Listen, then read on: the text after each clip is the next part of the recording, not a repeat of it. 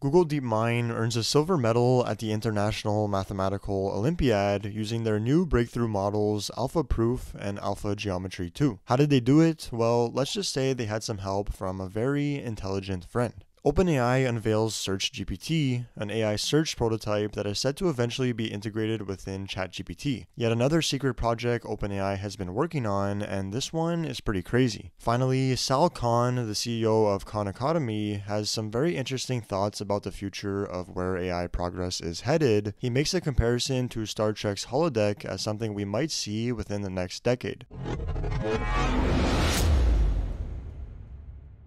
So here's the official post by Google DeepMind that goes into some of the details of how they managed to achieve this, and you're going to want to hear this if you haven't already because it's pretty insane. First off, they take a look at the models they used. Today we present AlphaProof, a new reinforcement learning based system for formal math reasoning, and AlphaGeometry 2, an improved version of our geometry solving system. Together, the system solved 4 out of 6 problems from this year's International Mathematical Olympiad, achieving the same level as a silver medalist in the competition for the first time ever. And if you aren't familiar with the International Mathematical Olympiad, or IMO, they give a little explanation of it here. The IMO is the oldest, largest, and most prestigious competition for young mathematicians held annually since 1959. Each year, elite pre-college mathematicians train, sometimes for thousands of hours, to solve 6 exceptionally difficult problems in algebra, combinatorics, geometry, and number theory. Many of the winners of the Fields Medal, one of the highest honors for mathematicians, have represented their country at the IMO. So clearly a very hard competition that only a few people can even compete in, and even one of the judges, Professor Sir Timothy Gowers, an IMO gold medalist and field medal winner, said the following: "The fact that the program can come up with a non-obvious construction like this is very impressive and well beyond what I thought was state of the art. People are noticing how truly incredible this achievement by Google DeepMind was, and we still haven't even gotten to the craziest part about all of this." Here they state, AlphaProof is a system that trains itself to prove mathematical statements in the formal language lean. It couples a pre-trained language model with the AlphaZero reinforcement learning algorithm, which previously taught itself how to master the games of chess, shogi, and Go.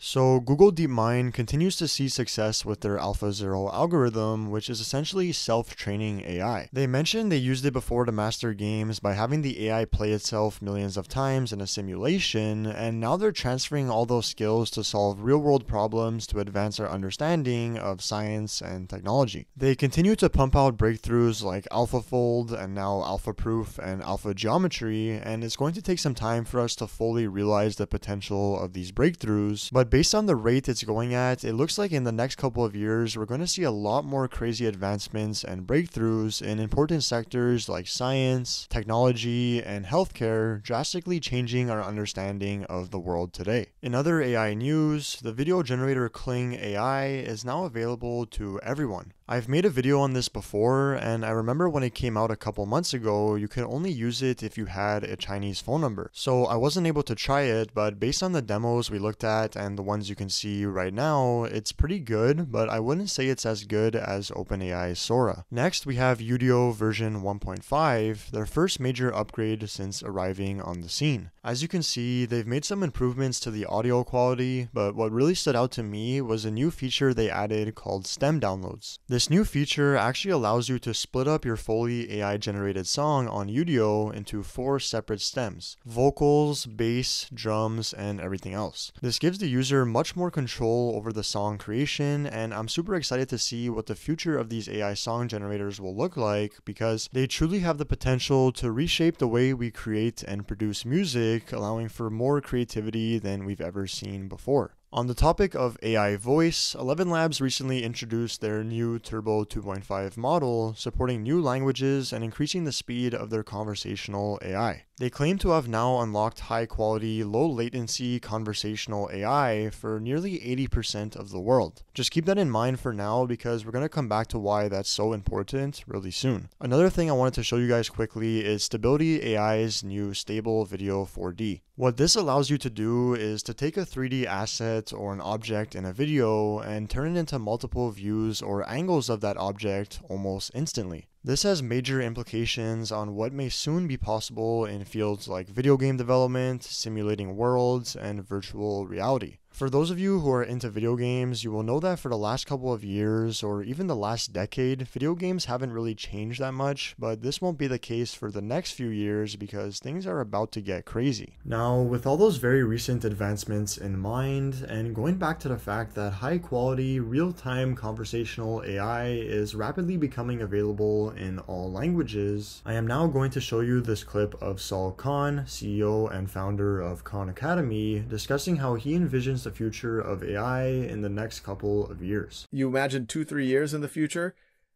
you're going to be able to chat with Conmigo the same way that we're chatting right now. It's going to be able to make eye contact with you. It's going to be able to read your expressions, tell that you're frustrated. And I know we're going to have to put some guardrails on there so it doesn't get too creepy, but it could be very powerful if you use it well. If you fast forward a few more years, I don't think virtual reality is going to be super mainstream in the next, say, 3 years, but if you go into the 5 to 10 year time frame, when you have Apple Vision Pro version 4, and it feels just like a piece of glasses you wear, and maybe it's a lot more affordable. Now all of a sudden the AI can be in the same space as you, or you could be in the same space as the AI, or you could together travel the stars or enter into the circulatory system. And once again, this is the holodeck. This is, even in the 24th century, I thought that this was not going to happen, but this is probably going to happen in the next decade.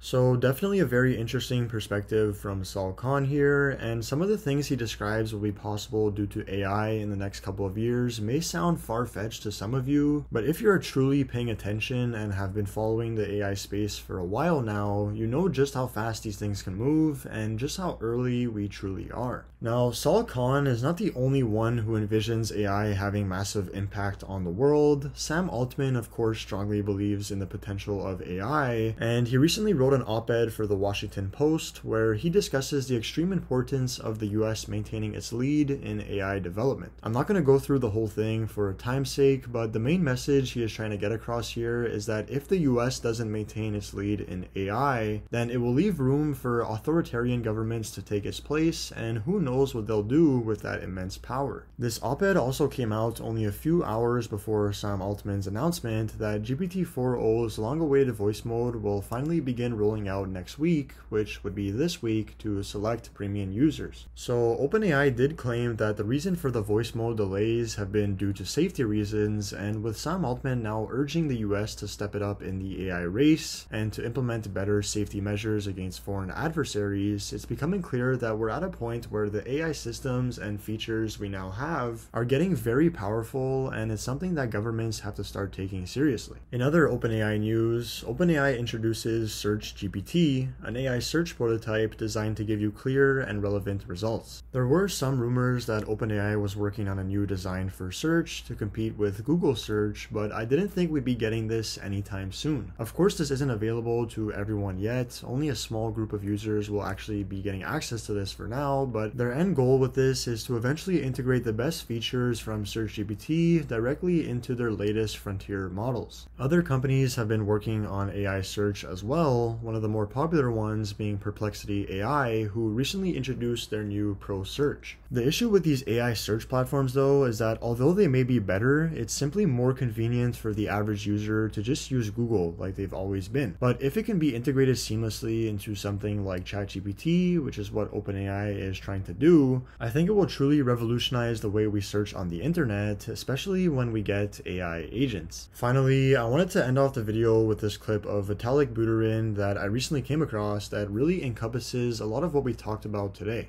By the way, if you don't know Vitalik, he is one of the co-founders of Ethereum and commonly known as one of the most intelligent people alive. So just take a listen. If you imagine, like every AI growing exponentially, then like whatever the existing different like ratios of power are all get preserved. But if you imagine it growing super exponentially, right, then what happens is that if you're a little bit ahead, then like the ratio of the lead actually starts increasing.